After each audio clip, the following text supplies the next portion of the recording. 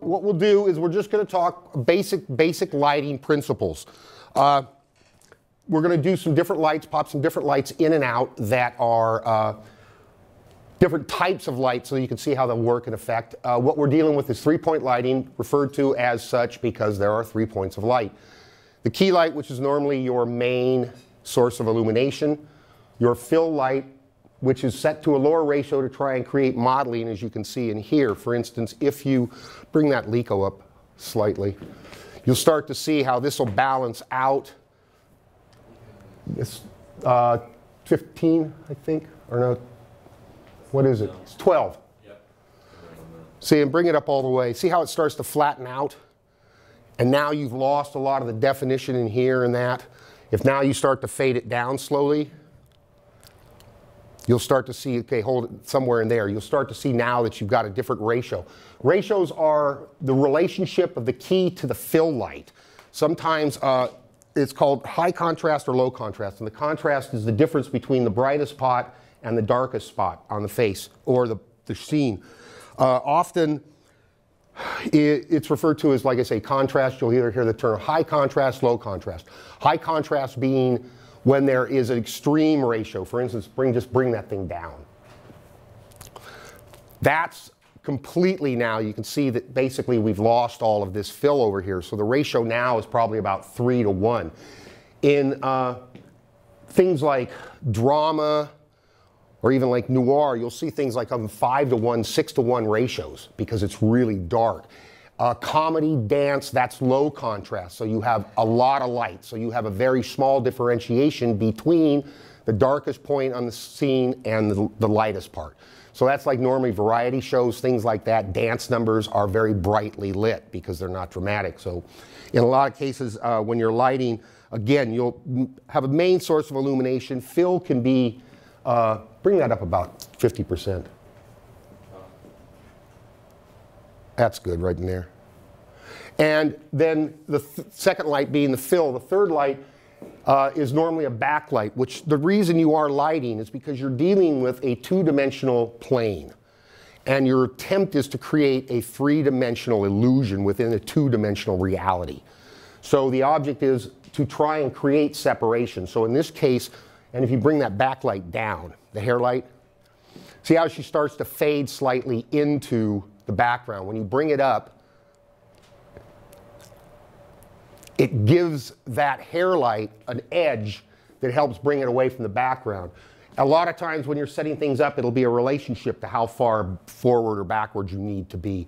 Other people are different. For instance, we had Polly up here one time, and being blonde, her hair is much lighter, so you would need less light. Darker objects require more light.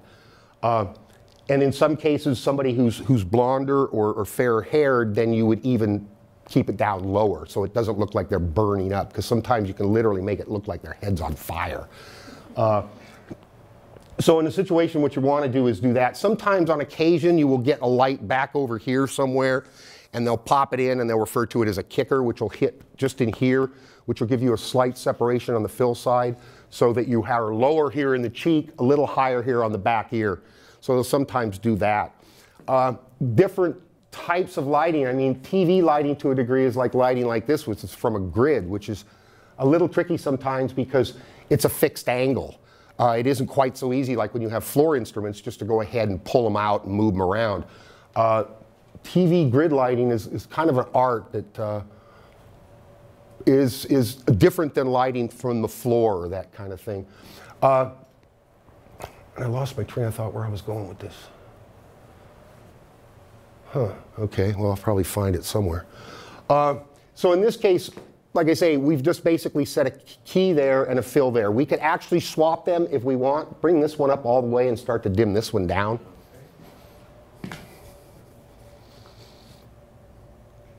Now, see how you can see that this is working so that she's actually got a nice nose shadow here. This is almost referred to as what they refer to as Rembrandt lighting, when you get this sort of splash on the cheek right here. So that's kind of nice, and that's the whole reason you want to create that. I mean, if you're using soft lights, you often will just flatten something out. Sometimes it's just about illumination. It all depends. in a case like this, now this is starting to look much more dramatic. The ratios are completely different here. So this is a much higher, but then you get, like I say, you get more definition with this than you are with this one. So, and you could swap them back and forth. And so in this case, if you were doing, say, multiple interviews, you could move your key if you needed to, or change your background to try and give it a slightly different look. Although often if you're doing mass interviews, you don't want them to look so different from each other as to seem like they're incongruous or they're not part of the same package. So in this case, like I say, we've just hung, this is referred to as a Fresnel instrument, which is a 1K, I do believe, that has a lens in it that focuses the light. The light itself is on a parabolic reflector that has a rack that moves forward and backwards. Moving it forward floods the light because the light is closer to the front of the lens, so it spreads. As you move the carriage backwards, it spots the light into the lens, so it gets tighter.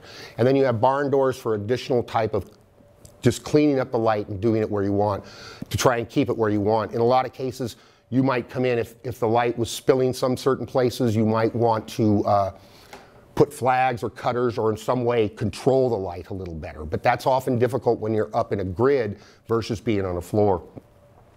So in this case then, like I say, is we can change the key or the fill depending on what we have. In this case, we're using this one now as a key, which is a Lico. And this is a lensed instrument that has shutters in it. It's more used in theatrical applications, although I always used to use them quite a bit because they worked rather well. And the fact that they have shutters in them allows you then to slip the shutters in on all four sides, which allow you to control the light a little better. For instance, that's what we've done with these back here, is that this light has the shutters in it, so it's giving this kind of a slash, whereas if we open the shutters up, you'd see a much more greater definition in here. So what we're just doing with this is just to throw some light on the background to, again, provide some depth and separation. Bring down both of those colors.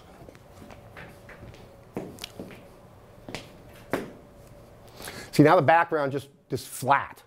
So if there's no light on it at all, it doesn't create any of that separation. So all you're really doing is just to show that there's something back there.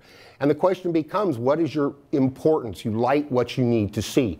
It's often just as important what you do light as what you don't light. So in this case, you know, go ahead and bring those up slowly then. Bring up the red, or just the blue one first. Which should be camera right, yeah. See how that just starts to pull up slightly in there. And now you can actually see there's a background back there. Now when you bring the red in, it'll contrast that blue, which will give you the definitive reality that there is something back there. So it just doesn't float into it. And again, it's you know, depending on where you can place the person. You sometimes are stuck having them right on a background, which becomes problematic if you're trying to get backlight or anything in. Because you need an angle. I mean, David and I did something in here with some students a couple of years ago from the TFM department, and I was surprised because when they set the chair, they put the chair right against the background. And so I was like, okay, well, where are you going to get your backlight in? So it was just, you know, and in some situations you're forced, if you say had to go, if you didn't have the ability to separate from the background, that's when you might want to use a kicker or something else that would give you a little more definition on the face, which will help separate a bit from the background. So we use these two lights. Let's go ahead and bring those down. And we will, these first ones, yeah, we're using. Now, in the same way, those are direct lights and they're unfiltered. Is this one? No. Oh, okay. I wasn't sure which way we got to go. Striker? Yeah. Okay, that's that one. Okay. Bingo. Now you can see that there's a much different relationship between the two lights. And then this has to do to a large degree with proximity. And so in this case, plus these, now you see that the color is slightly different. We white balance to the other lights. There's a possibility that you may have to, if you change lighting, often re-white, just to be sure. This looks a little blue to me in my eye right now, even with what we've got here. But in this situation, you can then dim these. And again, you see how you've created a much greater contrast ratio here to here. And the way you can adjust the lights is you can, on these, you can actually turn a head on and off, or you can move the proximity of the light. You could even come around further if you want to fill, or almost make it a side light in some cases, which again, you should be able to see the difference, because now you've got a very defined line running right down the center of her face, which is really unattractive in my opinion. And in some cases, they'll choose to go with such a minimal amount of fill. In Clint Eastwood, who normally makes good movies, made a real piece of crap when he did Edgar with Leonardo DiCaprio, and I think they did a lot of stuff where they literally did it in post and they would black out almost one side of the face. So they made one side really dark and the other really light, to the point that the line was so defined I was almost convinced it was in post and it wasn't done on set. But now you see, you bring this around slightly and you can see that this starts to work a little better. And again, when the individual turns, you still maintain the modeling even when they return back. So in some situations, you know, when you certainly, camera angles would be different if you were doing like a two-scene person like this. Because in some cases, if you've got a two-person interview where they're like this, technically you can use the key on, you can use both lights as key and fill at the same time. Because this one would work as a fill for this individual, or a key, but it would work as a fill for this person, whereas this side would key this individual here and then fill to here. So in the center, you'd have a little bit darker, and that's often the way they do news lighting, is you'll see that, and they'll just use double lights, and they'll put them up, but they'll cross light them as cross keys and fills. So you can see that the different types of light provide different types of illumination. Sometimes you'll look and you'll think, God, that light isn't really aimed where it should be. Well, in some cases, you'll find that it isn't a direct lighting situation, but you're only using it to give you what you need, so it doesn't always have to be on. Let's see, is this? And now that starts to flatten out again, but you can see that the fact that the key on that side is the dominant light, because it's throwing a shadow to here. So normally your illumination, and when people shoot things, they'll often, the scene is determined to a degree on what you might see if there's what's called a practical, like an existing light, like a lamp or something. Those are referred to as practicals, lights that are used within the scene. And what you'll normally do with those is you'll put them on squeezes, which are dimmers, and swap out the globes often. And you'll go like with a 211, a 212, a different high intensity globe, and then you'll bring it down. So it won't really be as much lighting as it will be sort of a mood piece that suggests where the lighting's coming from. Although, I read an article once by Barry Sonnenfeld, who shot the Coen brothers' early films up until Barton Fink. And when I saw Miller's Crossing, there's a scene where Gabriel, what's his last name? Byrne, thank you, is sitting next to a lamp. And the funny thing is it isn't like he's hot here. The lamp is right here, but he's being keyed from this side. And my whole thing when I worked was like, okay, we want to try and recreate reality. Well, kind of opened my eyes when I read this article, because he said, movies aren't real.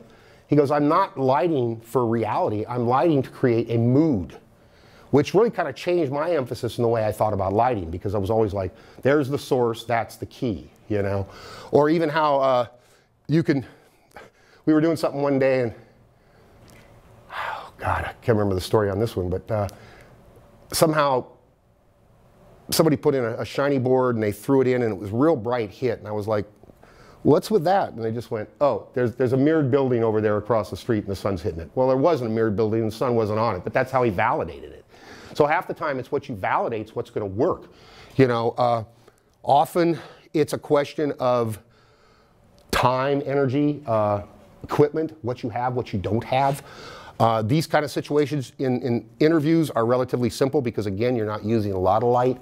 But if you had situations like, for instance, if you have somebody like myself who's losing their hair and has a high forehead, the angle is going to be important for both something like that and something like glasses. Because what happens is if the big thing to remember is angle of incident equals angle of reflectance. Okay, that's a simple lighting rule that means the angle the light hits at is the angle the light is going to reflect at. So if the light is there and you have someone with glasses and you can see the light in there, then you need to either move this light steeper so that it moves it up and out. But then if you've got someone like with my hairline, then it starts to get hot. So you may have to supplement it with something else. But a lot of times those situations are solvable by either changing the angle of the light. So if you've seen that, either glare, sometimes you'll just use makeup, sometimes with its glasses you'll end up moving the light either off axis more or farther back. But you normally want, and with 3-point, the standard thing is like 45 degrees, 90. But those are all just starting places. These aren't hard and fast rules by any means. You can, it's basically, it's what works and what you can do with what you have and the time you have. I mean, that's often, the old joke about you get it good, fast, or cheap. You get good and fast, it ain't cheap. You get cheap and fast, it ain't good. So you're going to just cancel one of them when you're trying to do that. And production's always a sort of a hurry up, hurry up, hurry up, hurry up, But so this, again, you can see that you're using different types of light in this case to create the same effect, but you're getting a very different look. And again, that could be to some degree that the cameras have not been re-white balanced, or the fact that these lights are just bluer in nature. That's the other thing, is that, see, and these aren't dimmable, because when you can dim a light, there's really two types of lights. Currently, while I haven't lit anything in 20 years, the philosophy is no change. There's no changes, although the technology has changed drastically and is in the midst now of having LED lights take over. But the main kind of lights you have are normally referred to as tungsten and daylight, and they represent portions of the color spectrum which are rated in kelvins. And tungsten is normally rated at 3200 Kelvin, and daylight 56. And so these sources are used, for instance, it used to be with film that there was tungsten balanced film and daylight rated film, whereas now you're using digital, you're white balancing to whatever you're doing. It's a little different. And I wasn't working when they made the transition, so I'm not quite sure how that affects things overall. God, I don't have any notes, and I got about 6 things going at once, and then I forget and I move on.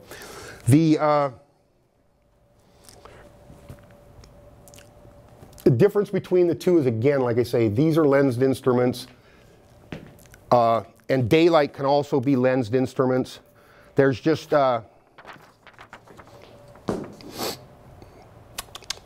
standard measuring cadence, blah, blah, blah, blah, blah, blah, blah, blah, blah, blah, blah. I haven't done this in a while, so it's sort of...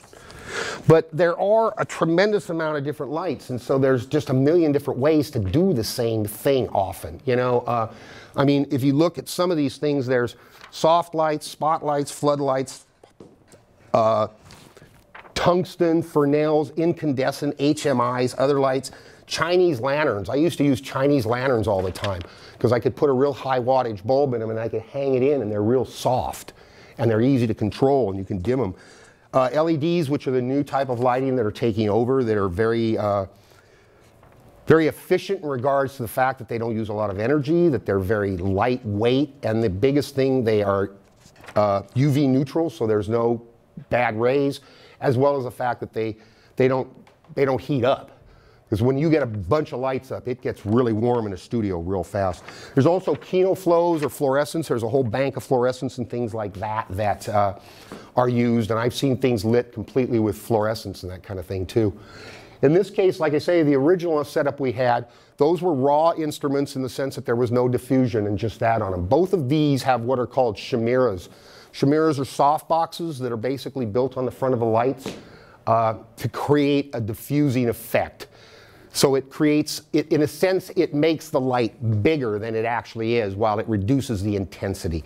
So while you can make a big light smaller, you can make a small light bigger, but at the loss of intensity, because if you take a small light and put it through a silk or something diffused, it'll make it a broader beam. So you can make it bigger, but in a sense you're going to lose some illumination. You'll make the spread wider. So again, we're back to the fact that these are a much softer light than the others. Personally, I like the other ones more. But there are certain ways you can do this. For instance, you can fill, you don't have to use lights in all these situations. You can use reflectors, and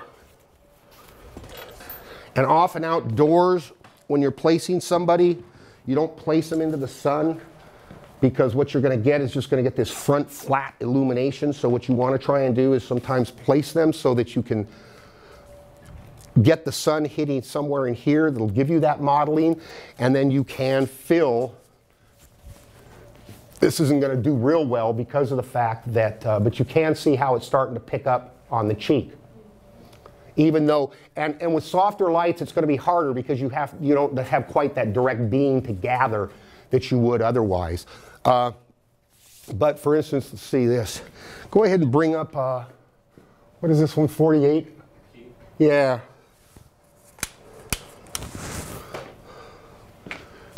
Fill? No, we'll leave that down. Well, see now, because you've got more light to gather, see how much brighter you can get it? Because you've got a much more focused specular beam as opposed to one that is all over.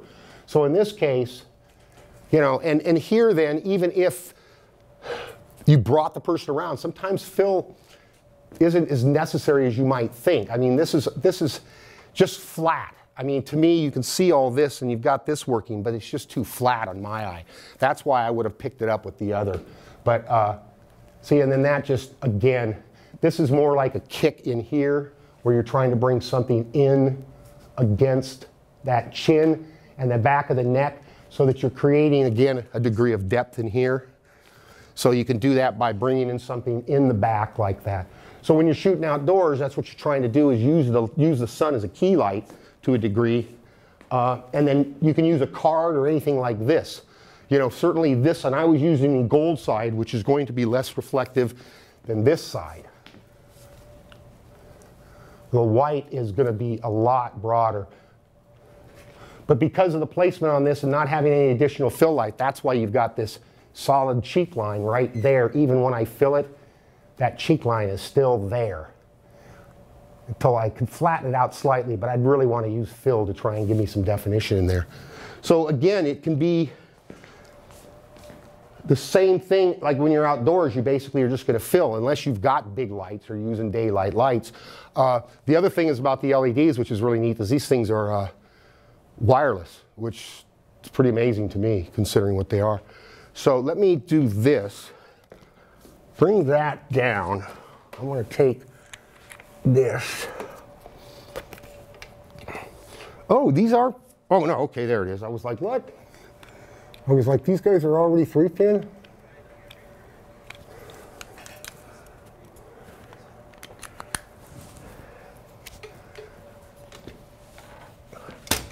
And this will be new and wonderful for me because I've never worked with LEDs. So I really. You don't think it's like there's no beam out battery on the back? Ah, okay. While they're getting that, Michael, can you tell us about some of the challenges of shooting in such strong sunshine that we have? Well, one of the things, like I say, is that if the sun is too overpowering, you can move to a tree or shaded area. But again, what you're going to be doing then is if you're looking out beyond it into something that's highly lit, you're going to be dealing with the reality that you're going to have a possibly washed out background because you're opening up to expose within the tree area, the shady area. And then, so the background then can sometimes go bright or white. So that's always tricky. But the thing is if you have the sun back here, then the objects that in the background are also not getting direct light. So in this case, then you open up and you can kind of balance to the two. So a lot of times that's kind of what it is a balancing aspect. Is this guy alive? Yeah. See, and I don't need to plug him in, that's right. See, that's just confusing as hell to me. I'm like, wow, it's a light, you got to plug it in. The only light that I don't have to plug in is a flashlight. Okay, now these are LEDs, and you can see how this one, unlike the others, is throwing a lot more light on the background. And especially when it comes up. Thank you. And I just put the spot on that side and figured I'd put the flood on this side. Here's your filters.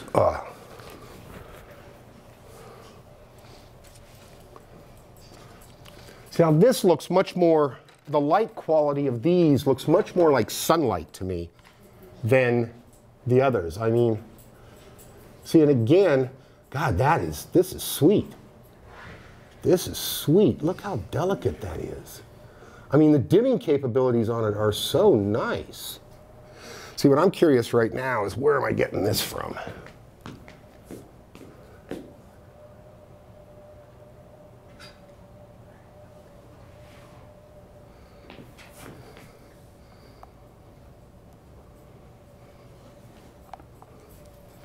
Yeah, I've never worked with these. These are really interesting.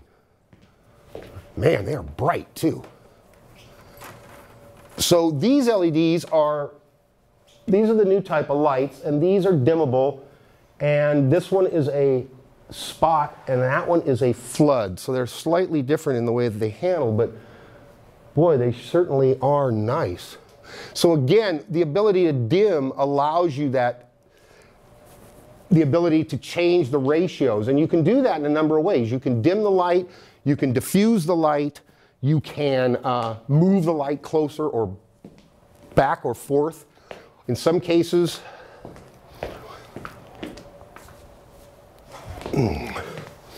this is referred to as a silk. These come in, these are normally like cutters or silks. This is a silk, which is a diffusing element.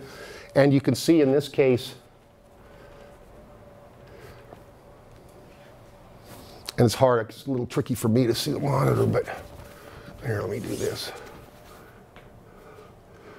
See, you've more or less set the balance now almost at the same, but now you can see that the main source of illumination is actually going to be the fill side now, because that's going to be the brighter side. So in some of these cases, like I say, if you can do this. This is basically mirroring what these lights are doing with the softness in front. Again, a lot of times, if you're in a case like this, if it's too bright in the front, you can always just bring up part of the light and siphon off some of the heat that way. When you put a cutter in, if you put it closer to the light, this line will be softer.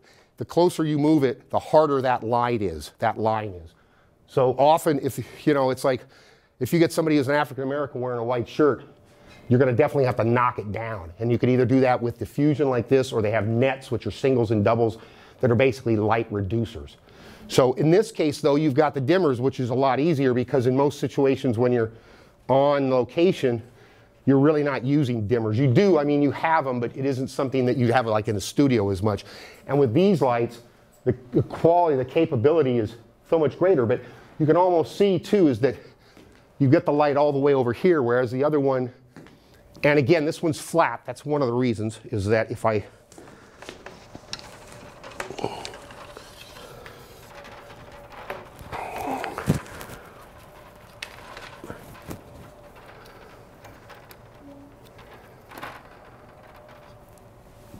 and again,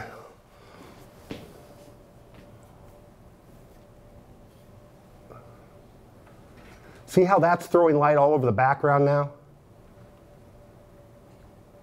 So if you bring this down, now you can affect that background if you want, or if you wanted to, then you could cut it out. Again, something like, I do believe it'd be right about here. So see all that spill on the background then. You can clear that out, whereas I'm not affecting her. So the light at this point is off the background, but still open on her. So you can open and close this. And again, that line, depending on what you want to do, how hard or soft you want to make it will be dependent on how close or how far away you place the flag. These are very nice lights. These are really something. Man, they are just. Is there any sort of rule whether you'd use the flood or the spot as the key light? I don't think so. I mean, it wouldn't. I mean, I was just, because normally fills tend to be softer and wider, and they're lower, so I just put the spot in because I knew that'd be a higher dynamic. Although basically with the ability to dim the way they do, you can almost mix and match them, you know? It's just, again, the color on the soft boxes looks blue to me. This looked relatively warm, about 32. These look more like daylight to me as a regular sort of rule, but I've never worked with them again, you know? So, but it also, see, and it's kind of flattened out, same thing as before, because I'm standing in the light. I was like, what's wrong with that?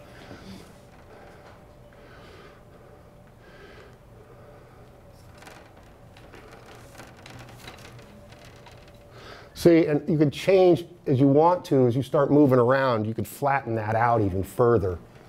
This light is interesting.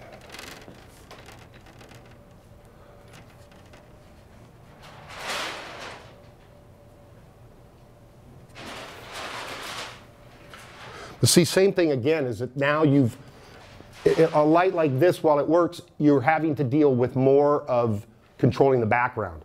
And part of it is because there's a flatter angle here. If the angle is higher, again, like that, it's going to spill off and not go on the background. But these things reach farther than those lights, too.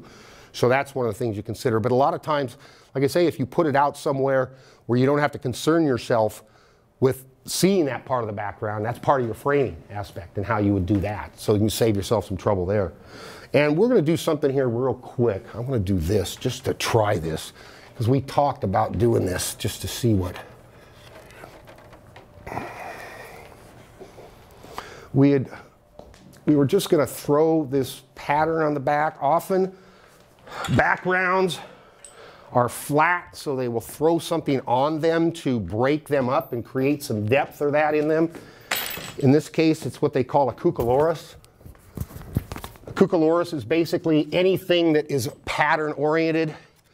So in this case,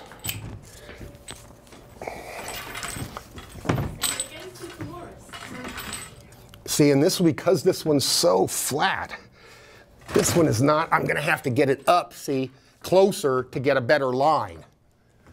But if you do this like with the background now, if I'm out, you can see that there is a difference in what it's done to bring down the intensity, and it's also broken up with the pattern of the light itself. So I'm just out of frame there.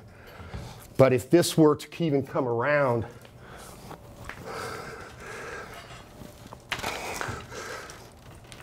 you often can just do something like this to break the background up so that it isn't quite as flat. So now you've created more contrast in your background. And they'll often do that. I can just put it here, it's fine. Okay. In situations, like I say, it's often anything as simple as like a cucoloris, which is, if you know what one is, they're automatically identifiable when you see somebody use one. So people don't use them much anymore. They tend to make their own. Which you can do pretty simply by cutting out holes, irregular holes in the card. Often on sets we'll use a branch, and just like if there's background light or something on there, then we might just take a C-stand and put a branch in it just to break that background up slightly and give it a more dappled effect if possible. So within the background. Sir? Oh, yeah, this is basically what a kook is on some levels. And when you'll see these in use, like I say, you place this and then you light to this. When you're lighting, like if there was a set, if say this was a couch, a TV stand, plants, or anything else, then what you do is you'd light all those things independently.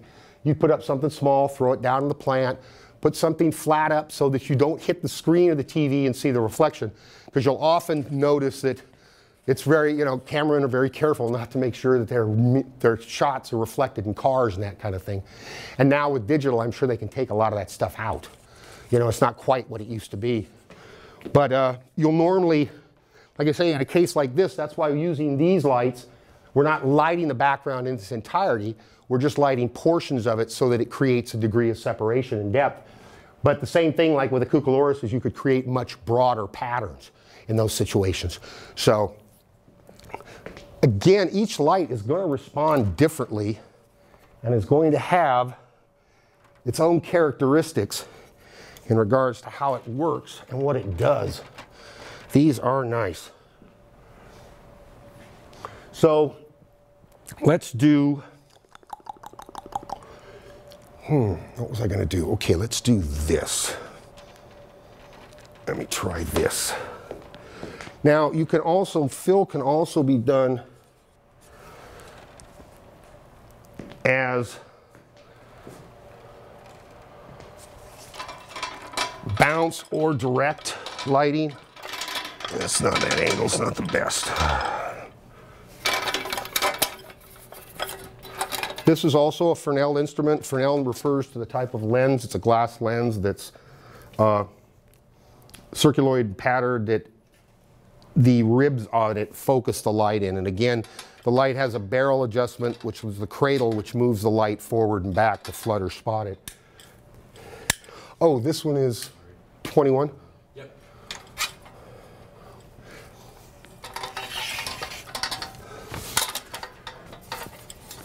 Okay. Now here you've almost balanced, it's almost, so you can actually see the color difference now between these two lights also.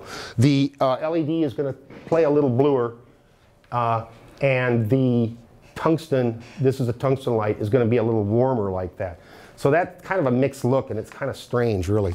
But in situations like this, you can again take Monsieur Silk.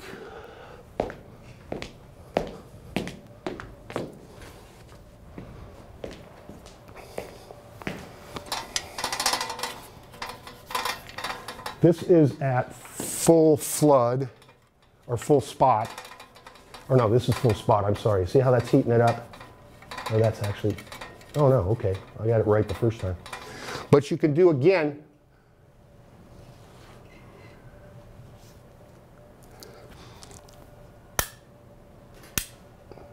and it's just giving that definition. Now this I would take and I would move this, I'd bring this around if necessary because it's causing a bit of a line.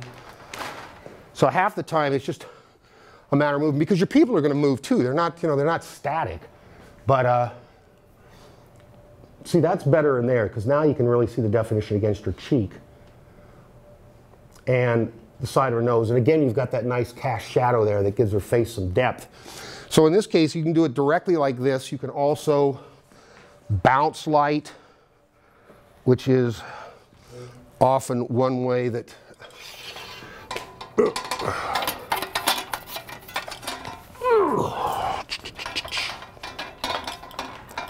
and we want to watch lenses. Come to me, my sweet. Oh, that's not the way the silk is supposed to be. Silks don't sleep on the ground like that.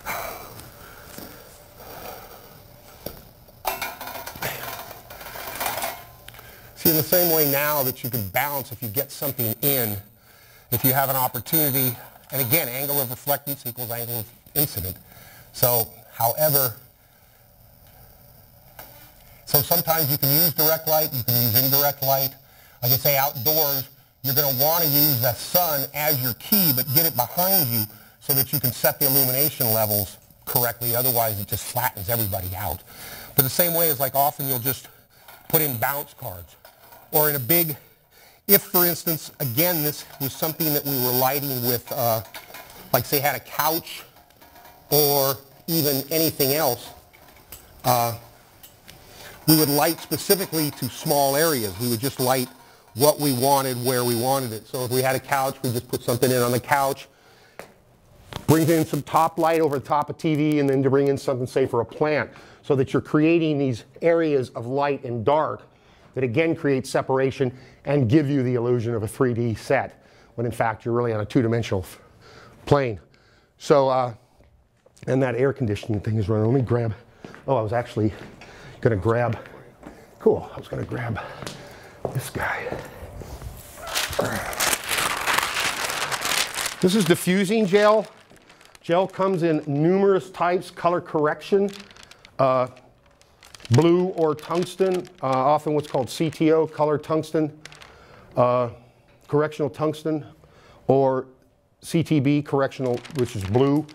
And those you'll often put on lights to change the color or to change the quality of the light. This is diffusion. This is something like what's called a 216 or something like that.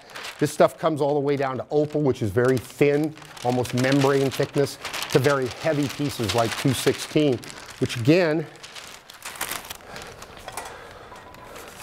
is similar to using a softbox, but it still gives you, but in this case, what you've got is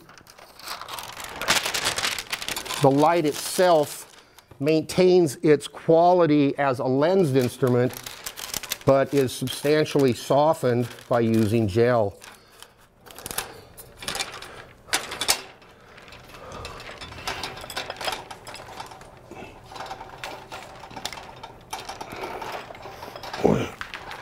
definitely feels like a different person.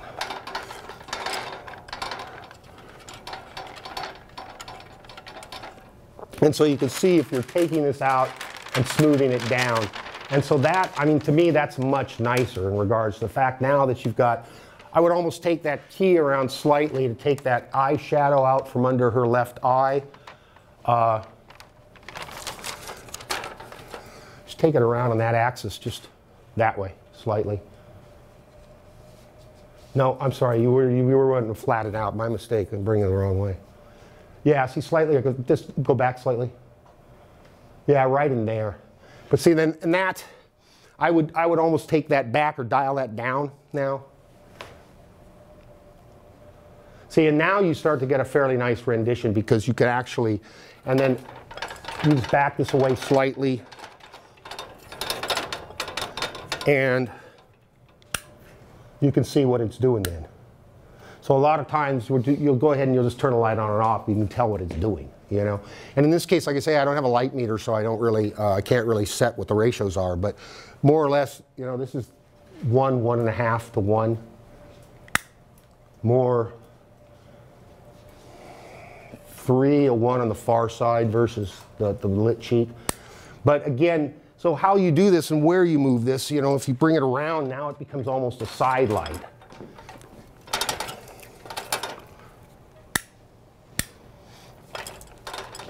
Or even, again, something that would be like a kicker, he said, would be more like this.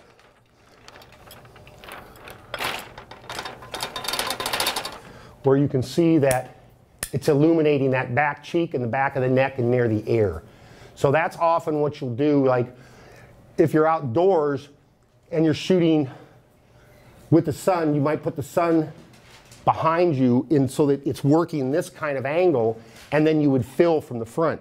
Because the other thing is when you're shooting and you have the sun out, you have to have it in a position where you can actually use it. So if it's behind you, if it's coming at you this way, you can't fill. So if you've got the light there, then you can get in front of the subject and fill easier. So that's just one of the ways you do it. And again, bounce light, as long as if your intensity or your instruments are big enough, then you could bounce both sides. But the thing is with bounce light also is that it's kind of uncontrolled. It just goes where it wants. So you have to trim it and often put it in boxes or do things like that to keep it from spraying all over the place. So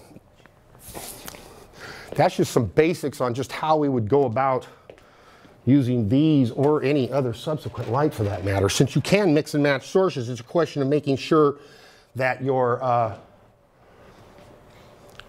that the color and the ratios look right based on what you want to do, because you know it's often that something that might not seem appropriate in one situation will be appropriate in another, depending on what the circumstances call for. If your interview, I mean, even like if you were doing an interview of someone that was like a crime novelist or something, you might want to create a different ratio and make it a little more dramatic than you would if you were talking to somebody about comedy or something. We did that on a series of interviews we did for Comic-Con Kids. Is on some of the guys we changed it and made the ratios hotter and higher so that it was a little more indicative of the type of work they did that wasn't quite just so comic booky. Whereas some of them, when we lit the backgrounds and they were more straight animators, we put in yellows and greens and more sort of comic book colors in a way. When we were doing like guys like Greg Bear who writes science fiction and other things, we were doing a little more purples, a little bluers. We were changing the color so that you had a bit of a sense of difference. And the lighting was somewhat different, but the background colors we swapped out a lot. And I think we were actually using this drape at the time, if I'm not mistaken. So, and again, this drape being the color it is, which is blue, the nice thing about it is because it's not flat, it creates a degree of dappling and gives you the illusion of contrast, or breaks up the light. And at the same time then, when you throw other colors on it, it'll affect it differently. For instance, it takes the reds nicely, and but then this is a green over here, or it's a pale green, or it's almost a teal. Yeah. But then changing those colors changes everything on the background too in that situation. So again, you know, it's all about, you have to light what you need to see, but it's also, it isn't like you have to see everything. And a lot of times, the bottom line is you want to focus the viewer's attention so you're lighting to that specific area as opposed to, say, lighting the whole thing flat, whereas it's less distinguishable as to what's really important because everything has the same ratio to it. So, but in some situations like this too, if we had a setback here, then one of the things we might do when we were finished is we would get everything set on the main levels, and then we might put bounce cards up here and just bounce light in just to fill this, because we've got the key situations that are lighting the tree, lighting the couch, and lighting the TV, but then that fill light will just come in and create definition in the front for those things we aren't seeing because most of the light is coming from directly above. So we want to fill where we could with that. What do you want? What do you want? Oh, I'm not paying any attention to you. So that's, you know, that's just basic 3-point lighting, and again, you can expand on that. You can do it, you know, you can go this way for a key and then a fill or a kicker. You can bounce in. You can, again, add in different color to the backlight if you need to or anything like that. And that's basically 3-point lighting. I'm not sure how much more I've got as far as just doing 3-point stuff goes, you know? Okay. I mean, we just, like I say, we've seen that the difference in the lighting and the type of lights that we've used and the color involved, and the fact that basically, again, you're trying to come up with ratios on this. Let me look at my notes and see. You guys have any questions so far? God, if there's anything, yeah. Basic 3-point, shooting outside, shooting inside. And normally when you're shooting outside, they refer to it as available light or a light that's available, so you want to manipulate it if possible. And certainly, they used to have, it's north light is like using a window as your main key and then filling in, which is a way to do it, especially if you're seeing outside. Again, if you're inside, your level is going to be completely different than outside. So if you can avoid looking out a window, it's just going to burn out because you're having to open your exposure, your iris for your interior. So you want to try and avoid that if possible. Use the light, but not look out the window. Yes, sir. You're shooting outside and you're using the sun as sort of a kicker or backlight, and you're filling with say a card or anything. How do you cut the light? Well, with the fill outside, it's not important in most cases because what it's doing is that the fill light is going to hit the individual, but if there's nothing else there, it's like, it doesn't matter because it's like, we actually used to do what we would call an air light. And an air light would be something like if somebody fell off a pier, you'd have to light the air they're falling through. So until there's something there, you don't even know it's lit because it's just light and space. And so it doesn't have a reflective ability or nothing to kick back, whereas in here, you're going to see pieces, whereas outside, it's just, you know, it's just going to fade away in most cases. Unless there was something like, if there's a lamp post or something there, then you're going to see that fill, in which case you either change your angle, or you can always bend your card. You could take a piece of duvetine, which is, or something similar, which is, duvetine is a fire retardant black velvet that we use for a lot of things. And you can always drape part of it over your card so that that portion of the card is dead.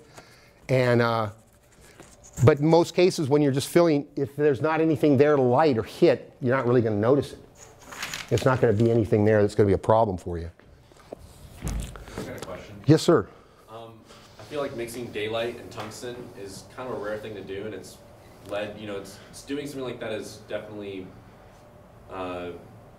led by your story. If for some reason in the scene you need to require blue and orange on your subject, are there any instances in the past where you can think of you mix daylight and tungsten? Yeah, if you're shooting inside, you know, and you're looking out a window, technically your interior, say it's lit, say it's evening or even late afternoon, and you're seeing out the window, your interior would be lit by tungsten, so it'd be warmer. And then your outside, you use daylight. Or you might not use them to such an extreme, say 32 Kelvin to 56 Kelvin. You may warm up the daylight to say 5,000 Kelvin, and then warm up or heat up the interior so they're a little closer in color temperature, but you still get that distinct look. The thing is unless the level inside matches outside, you're going to have to put what's called neutral density on the windows. Neutral density or ND gels come in 1, 2, 3, 4, up to 9. And what they do is they reduce the incoming light that allow you still to see out. So what it does is it literally just takes the exterior and darkens it so that it matches the level that you have inside. So often doing that, and you have to use gel, and gelling windows is, I think God came up with gelling windows as a punishment for somebody, because it's an awful job. Now it's completely different. I mean, now, I don't know who was smart enough to figure this one out, but they were like, yeah, if you use a squeegee bottle and you wet the window, the gel goes right on it. Okay, that was very intelligent. I don't know who came up with that one, but it certainly was before my time, because I can remember doing windows. We did a thing at LAX once where we had to gel almost the whole damn terminal. It just took us hours. And we're talking 160 bucks a roll, and we cut through like 18, 20 rolls of that stuff, you know? So we could see planes in the background moving, which, you know.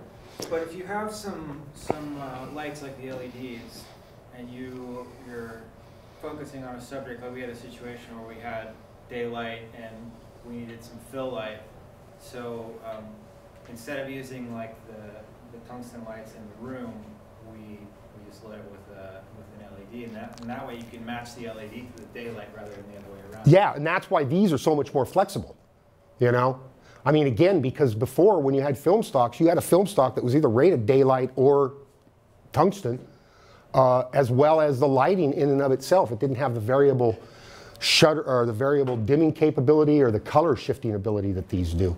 So this is definitely going to be an improvement in ease in lighting. It's just that I don't think they've built a lot of big heads like this yet. You know, they're not making 24K LTDs, although they sure will soon enough. In a situation, say, like that, yeah, you could, if you're using the sun as your key, then all you need to do is fill slightly, you know? If you're not, if it's at an angle, because if you're at just the sunlight on you, it's just going to flatten out. No matter what you fill, isn't going to do anything, you know? I mean, because the sun is, you know, kind of powerful. I mean, remember somebody said something once about, I was set. It was like, oh, it's a 5.6. Oh, moving back. And I was like, God damn, you could move him to Cleveland. It's still going to be a 5.6. It's not going to change because it's the sun, you know? But this guy had some kind of mind the same way that you'd use a light that you could move away and it would lower it. And I'm like, no, it doesn't work like that. So, but, you know, again, outdoors and a lot of these things, you know, this is more controlled in a situation. Outdoors, you know, a lot of times you'll just turn and look at where the shot is. And especially if you're outdoors and you depend on what your framing is and how much you have to see, where your background is relative to your person is going to be a lot more important. Whereas this is just a sort of a created background. That one, again, you know, and I said this story the other day. I was on the set of The Man Who Wasn't There, the Coen Brothers movie, and Roger Deakins was talking about, rhetorically to himself, about if he put more light on this chair at the end of the hallway, how that would affect the whole movie. I'm like, yeah, that's kind of crazed, you know, considering this is shot in black and white too. And in commercials, if you were to you look at that and you're like, well, what's that down the hallway? And the attitude would be, is if they're looking at that, we're not selling the dog food. Because in the commercials, you want it up front, whereas movies deal more depth-wise. And while commercials will deal with that in a way, aesthetically and psychologically, it's like the message that's up front. So things are sort of like more closer to you in a way. It's a little different thinking. But yeah, like I say, for basic 3-point, that's about it, you know? Just the different types of sources, what you would do, how you could bounce, how you can soften a light, and how you can change intensities by, in this case, dimming, or using a dimming board here. Or again, proximity of the light to the individual and where they are. What about highlighting? Often you will get that naturally from a key, but not always. In some cases, they will take and put, Panavision used to have a panel light, and it mounted right on top of the camera like an ENG, electronic news gathering. And what it does is it doesn't illuminate as much as it just throws, all you see is you're reflecting that light in the eye. So eye lights often you can see them in the keys, because the key being at 45 or wherever it's going to be, you'll normally see that reflected in the pupils. But if you don't, then what you'll end up doing, like I say, is you'll put just a small light. I've seen people do it with mag lights, literally right at the camera. And all it does is, because all you're using it for is to reflect light in that black part of your eye, which will kick it back. Which you can't, like I say, here they've got painted highlights on this girl. But you'll see it more in the retina and the pupil. And it's often just a single light, and you'll put it somewhere if you're not getting that effect you want from the key. Because you'll see it, and you don't see it that often, but you'll see you might sometimes see two eye lights. And so you're seeing that the angles of those lights, and again, angle of reflectance equals angle of incidence. So if that reflection is here, then you can kind of get an idea where it's coming from. And sometimes that's why it looks straight on. It's coming right at camera, because they'll actually have a special light for that. Like I say, Panavision did. I don't know if Arri did, but we've often, like I say, you get back there with a small light, or you'll get something like a little tiny light that may be 200 watts, and then you'll put a snoot on it, which is a little cone, and so that all you're getting is just this little pin of light, and you're just throwing it right at the eyes. And so it'll illuminate the eyes without changing the balance on the face. I was trying to do that with one of these LTMs, but it's just too powerful, and I couldn't control it enough. So it would start to light more of the face. But it's just basically, again, because you're looking at the angle of incident, and if you want that eye light direct, you put it there. You want to move it, you can put it over on certain places. But then that light is specifically for that, whereas these lights are lighting more of a person. Now you're starting to get into the very specifics on that. The same sort of thing, like if somebody comes in a different shirt, if the shirt, say an African American versus a white shirt, then you want to net it down. If somebody comes in and they're wearing, I don't know, you're doing something for a union, who knows, and they've got a button on that's bright and is really highly reflective. They have flags and cutters that are called dots and fingers that are literally, they're dots and they're fingers and they're little tiny flags. And so you'll put them in and literally, like in this case, if I was off camera, I could take something like a finger just like that, and I could just take that button down. And see, I'm not even in frame. But here you can see that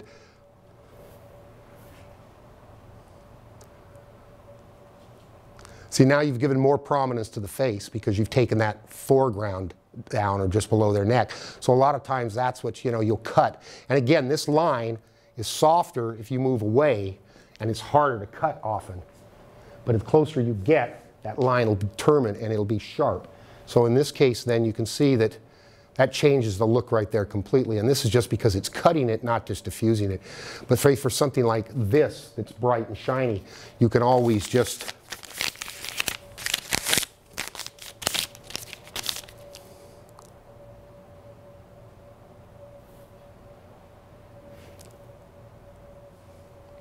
see, that's literally what a finger looks like. And now you can see it, but if you lay it in somewhere like that, you can't really tell it's there, only unless you move it. But that takes that kick on that collar down slightly. So in situations like that, again, it's more control. Then if you have those instruments, then you can really start to fine tune what you want to see, what you don't want to see. That's why, you've always got a ton of C-stands and a bunch of crap around, because you're always cutting light. And in situations like this, in most cases, you're going to take and going to have box in the light on some levels. So I would get cutters and I would box it in so that the light is going here and staying off the backgrounds, off the floor, or spilling onto anything else. So I'm trying to isolate it. And because of the inverse square law, which I cannot remember about, and that's about the fall off level of light, is that then if I did have a background set and this was spilling into it, I would want to box this or move it back to reduce that spill into the set, because I've lit those areas specifically. And if I was going to fill the set, then I'd fill it overhead with more that would just bring the overall balance up, the illumination up. So, some of that, is that making sense? Is that, yeah, like I say, I haven't done this in so long, and I don't think it's really changed much. I think the technology and the hardware's changed, but I don't think really what we do is any different. Again, and I was always told, yeah, light what you need to see. You don't always have to light everything, and because again, that's what you're using, is that ability to create light and dark, to create a contrast, to try and create depth or the illusion of a three-dimensional space within a two-dimensional frame. So that's kind of pretty much what you're doing. Michael, is there much difference between lighting objects and people? Depends. I used to do a lot of cars. And one of the major things that changed in the automobile industry was in, I think, '85 when they introduced the Taurus. And the Taurus was a completely different car because it didn't have any edges on it. And I remember we got in the studio and we were like, this is like trying to light an egg, because it's, it's really tricky. So some objects, yes. I mean, cars, when you light cars, everything is bounce. If you go back and look at a car commercial from the 50s or 60s, you'll see these big hits on the car, the lights. Now, I mean, if this was cars, we put big, big soft overheads like this, hang them, sometimes 20 by 40s, and then run a huge wall of bounce here, and then we just start laying in 10Ks and bouncing all the light. And then the way we create lines in the car was we use sawhorses and duvetine, and then that way we would bring black up, and that way we could create definition in the car. But in that situation too, it's like because you're in a two-dimensional plane, we'd light each wheel individually from the back so that you could see where the car was sitting and all this. So some objects yes, some objects no. Again, if they're highly reflective, if they're round. I used to do a lot of food. You know, light and ice cream is no fun. It's got to be a hell of a lot easier with these things, but light and food can be boring as hell. But it's something that you have, and that's all to a large degree bounce, controlled light, or small lights that are focused. So objects, yes, I mean, one of the things is reflectivity. Again, the relationship of the object to the background, its importance to the background, what you need to see. But some objects easier than others. You know, like I say, when we were doing those cars, it was just like, we didn't feel like we could hide the light because the car was curved. And now it's not a problem. I mean, they've developed these old other things. Like I say, they've got stages that are just built specifically for cars now, you know. And, but they did a lot of that kind of stuff here, and this was all the dealer prep stuff for when they get a new car, they literally go and they shoot it for the dealers so they know what the hell's going on with the car. But it's like literally, they would roll these new models out from Detroit, and we'd be in the studio, and we'd have disassemblers there, and it's be like, I need the back seat out, and I want the windshield out. And they'd take this stuff out, and then we put our lights and our cameras where we had to, and then, okay, we need to put the door back, or we need to do the radio, so we got to yank the front seats and the console out, so we can get a camera in to do that. So in that case, then again, this is a consistency object. You're lighting the car and all these particular parts, but you want to create the same type of illumination. You don't want it to be dark here, light here, color, or this or that. So you have to realize, does this object fit with other objects in relation to them, and how do I have to light them? Do I pay more attention to one than another? You know, framing and that kind of thing is also important too. Again, having the ability to work around something, you know, wider frames are trickier. You need bigger lights because you've got to get the lights farther away and you got to throw them farther. So the tighter you can make your frame, the smaller lights you can get away with using, often. But yeah, objects, they all call into question their own thing. You know, mirrors. I mean, often on sets when you'll see things that are reflective, you'll often take like pictures and that kind of thing. They'll just take a big wad of tape and they'll stick it in the back and just angle the picture slightly so that you don't see the reflection anymore. But because you're in a two-dimensional plane, you don't see the fact that it's coming off the wall like that. It just is slightly, you know. Or the other thing with objects, often you use dulling spray, which on bright objects you can use, or even we used to carry what are called streaks and tips, which is hair coloring. And it comes in all these different colors: gray, black, white, brown, blue, red. And you can use those. You can spray those on lights, you can spray them on things, and they will either change the color or reduce it. So that's one of the ways you'll take glare off, or you'll, like with China hats, we would often put those, and then I would just spray the side of the globe with, say, gray or something just to bring it down if I didn't have a dimmer for it. But in most of those cases too, is like those kind of small lights, you can make pocket dimmers for. You can take a dimmer that they use for a house, and you put a plug and a socket on each end, and you've got a rheostat, you know, and then which works for small lights, like up to 1,000 watts. So you can do that.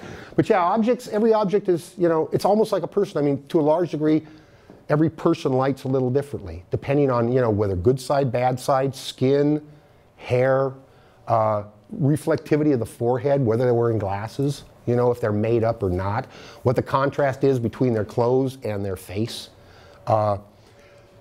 Again, when I mentioned African Americans and lighting someone who's black, you often will tend to use more bounce light than direct light, because black objects just tend to absorb light, whereas white reflects.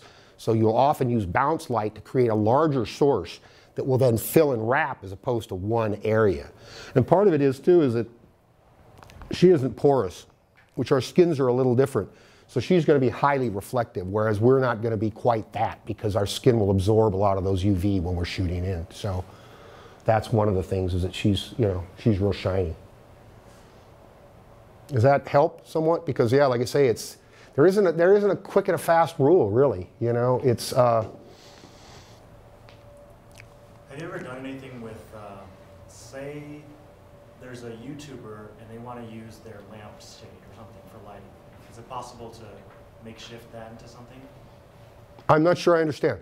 Say somebody who has a very low budget. Okay. You know, and they have a house lamp or they have this a standing lamp and they have kitchen lights. You can use, you know, Robert Rodriguez shot his first film, Mariachi, for $7,000, and the only lighting he had were 2 clip lights with 250 watt globes in them. You know, those standard sort of clip lights that you buy, work lights at the store. And, huh? For your garage. Yeah, yeah, and he did that. I mean, you know, Sony took and bought the film and spent $500,000 running it through post for audio, but the film itself was beautiful. It was shot in this Mexican light, and the colors just pop.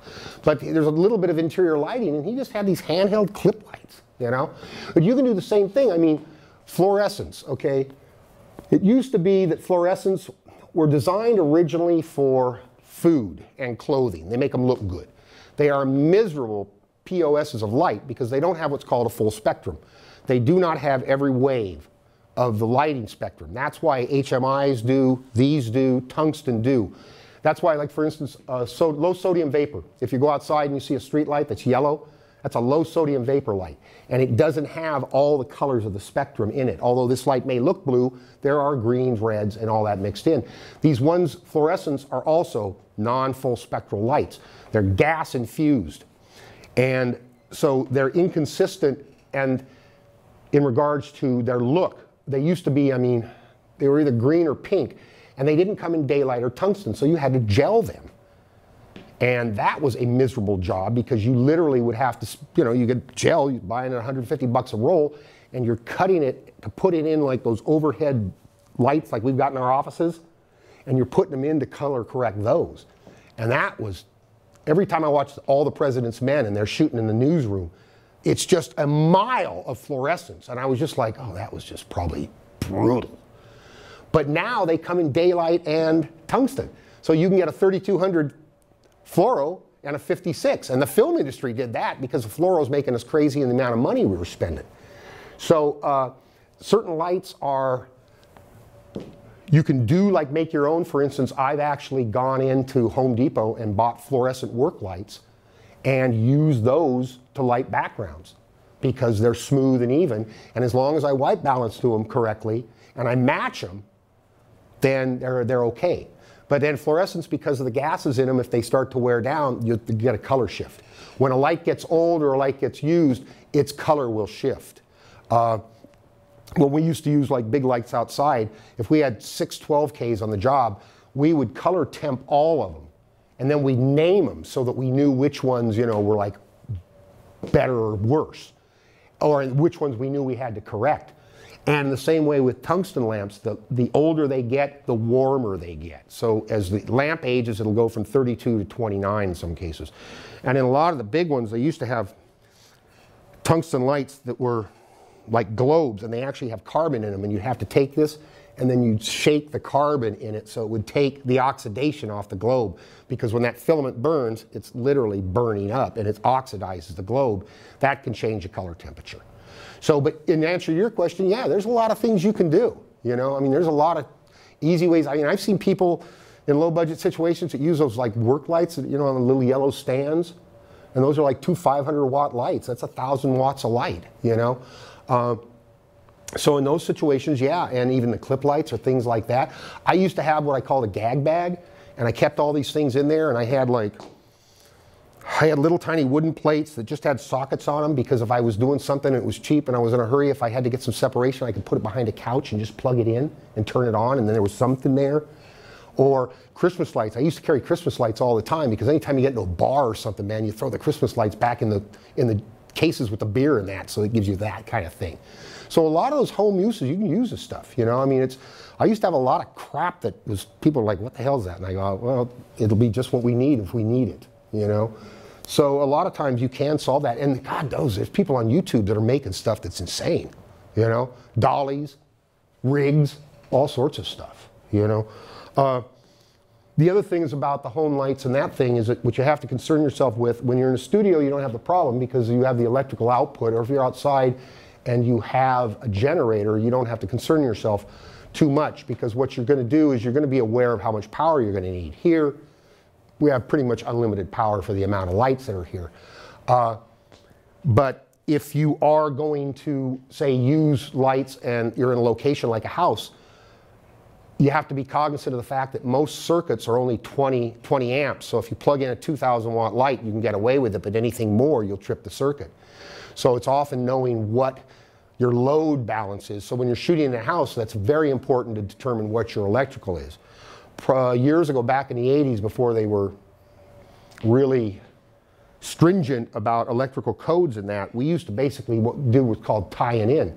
So we'd go in and I'd find the main panel in the building, and I'd literally take the panel off, and I'd go in there with a couple of hot legs and I'd clamp into the panels on the bus bars and drop a panel on the floor, and then we'd plug into that. But then I would also have to check the load calculations to see what the building's taking, because if I overload the system and suddenly I kill everything in the place, I literally blow the board out. You know, I've seen that happen before. So, you know, it's knowing, that's why some of the things, and this is kind of back to your thing about, you know, doing the Home Depot thing and building your own lights, is that most of that stuff is meant to work on low wattage. So the opportunity that you have is you can plug them into walls. But, you know, certain things, I mean, anytime you get a light above 2,000 watts, it won't even have a plug that you can plug into the wall. It'll be a Meltrick, it'll be a 3-pin, it could be a pocket, it could be any type of connectors, you know. One of the things that changed the industry is it changes so much now. Like I say, when 2007, 2009, Anton, Aeroflex, and Panavision quit making film cameras. They just quit making them. They still service them, but they don't make them. And now with the lighting changes that are going on, one of the big things that happened in '84 was when the Olympics were in LA. That changed the industry completely, because all the stuff we were using was all the stuff that they started dragging out of the studios in the 20s and 30s. Well, it's all open electrics. And when they came out there and walking around, they were just, the fire marshals were losing their minds. They're like, you've got open electric everywhere. And it's like, well, yeah, this is what we do. We know not to put our foot in it or touch it, but the general public doesn't. That changed everything. Suddenly all that stuff that was used for years went away. And they just completely, you know, overdid that.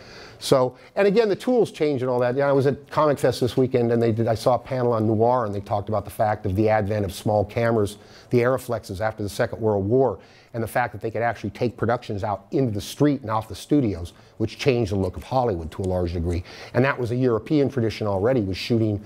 The whole neorealism school of thought came out of Europe as opposed to Hollywood, because Hollywood, you know, the reason you shoot on stage is because it's control. That's the thing that you've got here, is you've got control. I mean, if I put the sun in the corner, if the sun is going to be the sun, whether it's 8 p.m. at night or 8 in the morning, nothing's going to change. Outside, we're on this spinning ball that's flying through space, so everything's changing. So when you're lighting outside, one of the things that's important is continuity. That's why it's often better if you can get out of the direct sunlight and work in something that's dappled, because while the light will change overhead, it'll remain relatively the same ratio. Otherwise, you're having to, you know, chase the light. And I used to do a show called Greatest Sports Legends, and we shot these on golf course, and it was basically someone like Michael Jordan or Reggie Jackson and ex-sports stars, and they'd walk around and talk, and then they'd sit down and talk, and they'd cut in clips. Well, we did all this without any physical lighting. We did it all with grip equipment. We manipulated the light. The thing about it was what we shot at 8 in the morning looked exactly like what we shot at 4 in the afternoon, which is difficult because you have to keep changing things. So what we do is we put on big overheads and we knock the light down, and then we build it back up underneath using the external light that's moving around. But now in the square, we've controlled that direct light. So while the sun moves, I move my shiny board, I'm still lighting the same person the same way. It's just angle of incident equals angle of reflectance. So I have to move this. But all day long under that silk, it looks the same. So we can shoot all day with that continuity. And that's a problem. I mean, you see scenes, it takes them 3 days to shoot. It's a 4-minute scene. It's all outdoors. Well, guess what? It all looks like it's shot one time. And that can be tricky, you know? So, and that's often, I mean, I've done shoots where it's like, okay, the available light was good. We did a Budweiser spot once down at 10th Street Terminal. And the DP was, I can't remember, was one of these big guys out of Hollywood. I don't know if it was Jordan Cronenweth or not, I can't remember. And they basically made us pull all the big lights off and set them all up. And then they came over and they looked around and they went, and he went, well, I think we could have coffee till about 3 in the afternoon. And so we waited for the light. And then by God, if at one point it was just like, okay, we got to shoot right now. And we shot for 20 minutes and went away. But he had the lights in case we had to bring them. But his whole thing, he was paid like 25 grand that day just to say, now, right now. You know, and it was one of those weird days where it's like we were all ready to work and do all this stuff and be ready to prepare and deal with all the changes in lighting. But sky stayed right. He thought it was right at that point, and they shot the thing available light, you know, right there. We didn't put a shiny board in, a fill card, we did nothing. And the spot was beautiful, you know. It was beautiful. I mean, it was, and I didn't see exactly what he had seen because those guys, they're aliens. They see something we don't. They're like dogs and they see spectrums I don't think we can see. But the thing was, is all the reflections on the water and the sun and all this. I mean, this thing was gorgeous. And to look at it, it looked like it was lit. Because I was just like, man, it didn't look like available light. But it was that available light that only lasted that long, you know. That's why what they call golden hour, like shooting in the evening, because the light is so beautiful. And that's one of the things, like during the day, if you go into shadows and look at a clear day, the light will be blue. Because you're not seeing sunlight, you're seeing sunlight reflected off a blue sky. When you get out into the sun then, it'll warm up. But you take pictures on a bright day in the shade and they'll damn near come out blue in a lot of cases, skin tones. So that again is why, like at golden hour, you're seeing the sun at this angle, it cuts through the atmosphere, and that's why it's all orange. Whereas during the day, you just don't see that, you know. And then you'd shoot for that, but then that's a 20-minute window. And I was doing stuff for Chevrolet where we were shooting so far past golden hour, we were having to stop the film rate down to the point we were opening the iris up and we were shooting at 6 frames a second so that we could gather more light. So we were literally, as the sun was going down, we were just doing everything we could to get the camera to see more and more and more, which meant stopping the shutter rate down and opening up the iris, you know. So, but those are all factors that are relative to what your background is, because the minute you start changing focal length, that affects your background and what you see and all that. And so that, again, is something that you're cognizant of early, especially like with objects, too. If you're going to light the object, you're not going to light it to the point that you've got an f8 or something so that you can see all the way past it. You're going to want that background out of focus so that the object in question is being paid attention to. Otherwise, your eye's going all over the place. So it's not a long answer to your Home Depot thing. But yeah, I mean, that's one of the things. I'm amazed at what people do on YouTube, some of the things they make, you know. Anything? Anything? Any other questions? Not that informative, but, you know, hopefully. All right, thank you very much. Hey, no, thank you guys. I appreciate it. Oh, and I want to show you.